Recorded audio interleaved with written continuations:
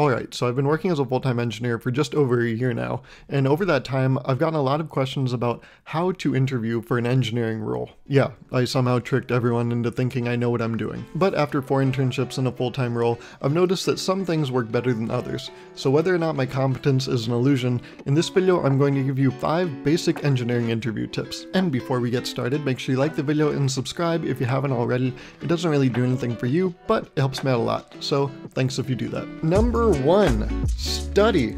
In school, you never know exactly what they're going to ask you on a test, but you still have a general idea of what they'll ask about.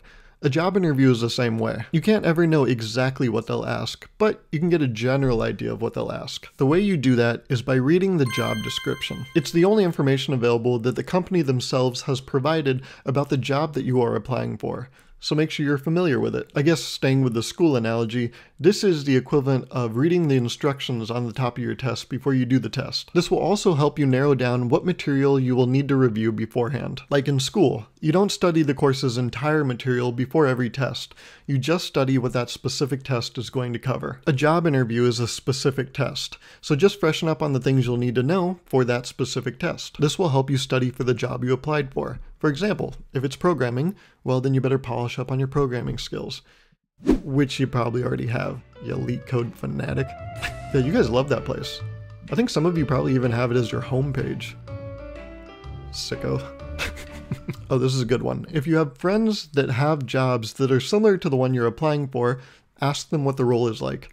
Then, based on their response, think of relevant projects you've done in the past or relevant skills you have that would be good for the job at hand. Consulting with friends in the industry is an invaluable asset in the interview process.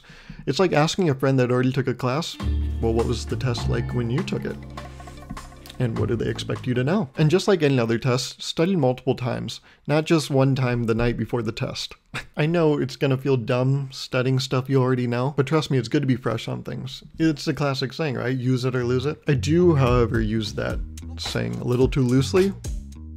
When it comes to coupons, I have bought a lot of large one-topping pizzas that I don't need.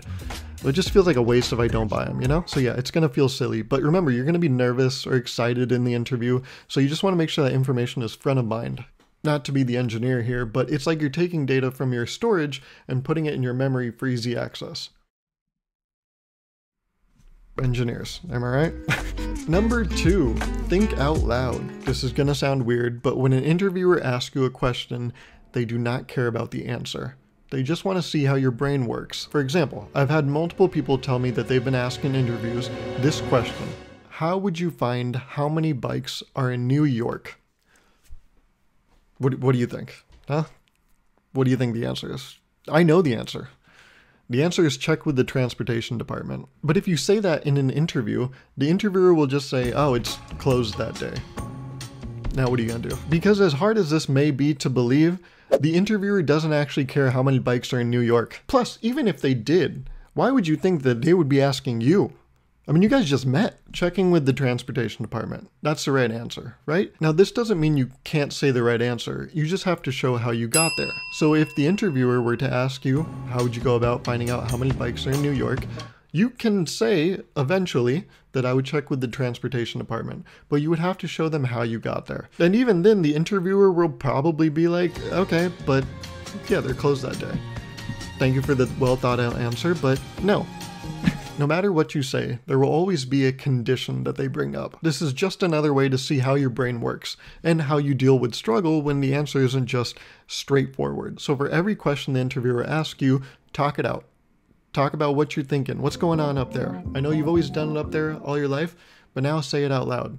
Let people into your process. And if you have a generous interviewer, they may even see you getting a little close and give you some hints. But if you say nothing, how are they supposed to help you? This translates directly into the real world, in fact. In the real world, you have to offer some ideas of your own if you expect to receive help from others. No one's just going to do your job for you. Yeah, even when you get the role, you're not going to know how to do everything. It's inevitable that you're going to need help. And so when you do need help, it's the expectation that you present everything you've done so far. This will prevent wasting time and just retracing steps that you've already taken. It's easier to ask someone for assistance of a task rather than complete ownership of a task. Plus, just like at a human level, it's hard to agree to help someone that hasn't put in any work, you know? So Another classic saying, help me help you. Put in a little bit of work and then I'll help you, you know? And going along with the talking things out point, ask questions if you need to. Like for the bike question, ask what year it is, you know? I don't know if that's helpful, but it shows, you know, that's something you're thinking about. What if it's a year before the bike was even invented? See? Answer 0. Checkmate.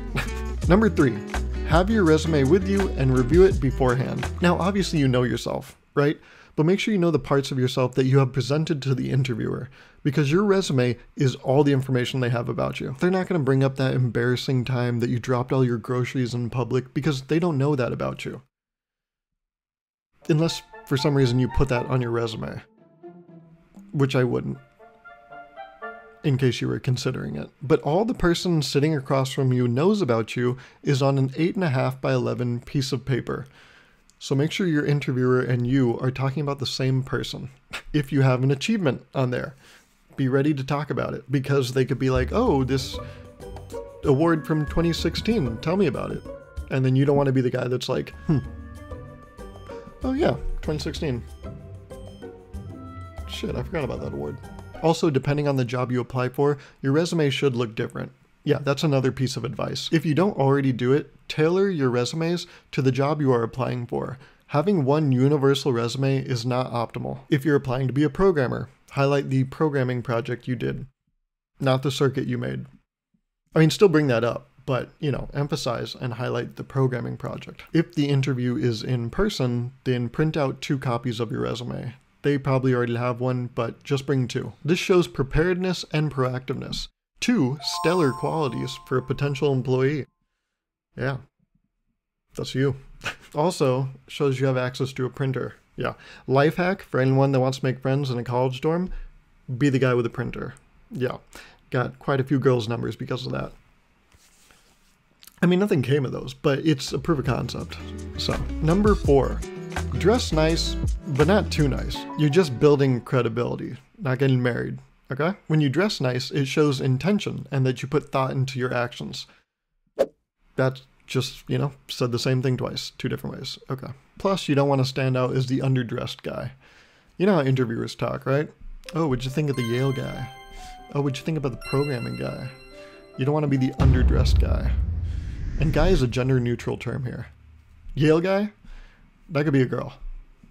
You know what I'm talking about. You can maybe get away with dressing poorly if you're extremely skilled, but even so, once you're part of the team, you represent the team to others within the company and outside the company. I can only imagine the hiring people take that into account, how you make the team look, because no team wants the lackadaisical reputation.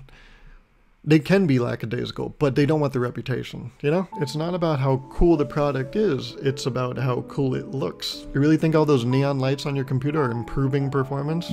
Okay, yeah. And honestly, I still wear a collared shirt when I'm on camera at work. Just makes me feel more productive. You know how you feel kind of lazy in PJs? A polo changes the whole dynamic, you know? It makes me feel like a contributing member of society. Who cares I haven't left the house in a couple weeks, you know? My shirt has a collar. And number 5, always ask a question at the end of the interview to clear up any questions you have, but most importantly, it shows interest. I'll even give you 3 examples of interest questions. So number 1, what is the working relationship of the team? Number 2, what is the day-to-day of your role? And number 3, do you enjoy your job? Is it fulfilling? Oh, I know, a 2-parter on that one. This shows the interviewer that the culture of the team and company is of interest and matters to you. In today's world, genuine interest is a rare and valued commodity.